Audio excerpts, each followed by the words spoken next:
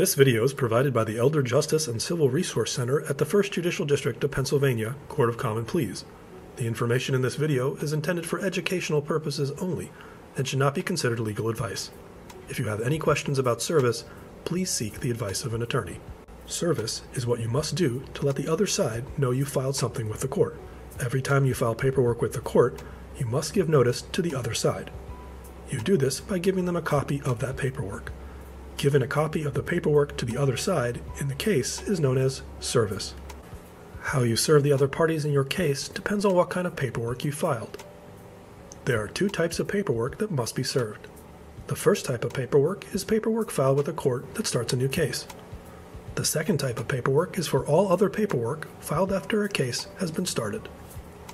First, we will discuss how to serve paperwork that starts a new case.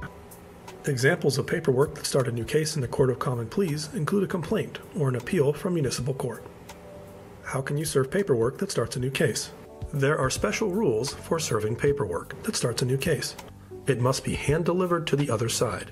You cannot do this yourself. There are specific rules on who can serve paperwork that starts a new case. There are 3 ways to serve paperwork that starts a new case. First, the paperwork can be served by an adult. The adult must be over the age of 18, not related to you, and cannot be a party in your case.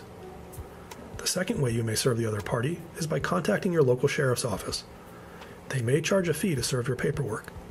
The third way to serve your paperwork is to hire a process server from a private company that serves paperwork for a fee.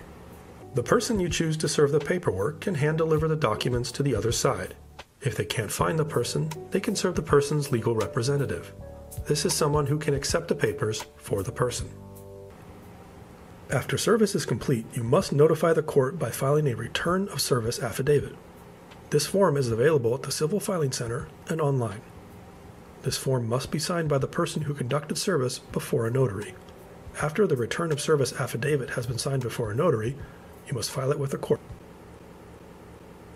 Next, we will discuss how to serve paperwork that is filed after a case has already started. Some examples of paperwork that are filed after a case has already started include answers to complaints, motions, such as emergency motions to stay evictions, and petitions, such as petitions to open default judgment. To serve paperwork that does not start a new case, you can 1. Mail the paperwork. If the other party has an attorney, you must mail the paperwork to their attorney instead. 2. Deliver the paperwork by hand delivery. In this instance, you may hand deliver the paperwork yourself. But remember, if the other party has an attorney, the documents must be delivered to their attorney. 3. Fax the paperwork to the other party or their attorney if they have one. It is a good idea to check the court docket or paperwork filed on behalf of the other parties for their address and their attorney's address if they have one. Don't wait to serve the paperwork. You should get the paperwork served as soon as possible. For more information, visit our website below or call 215-686-6652. Thank you.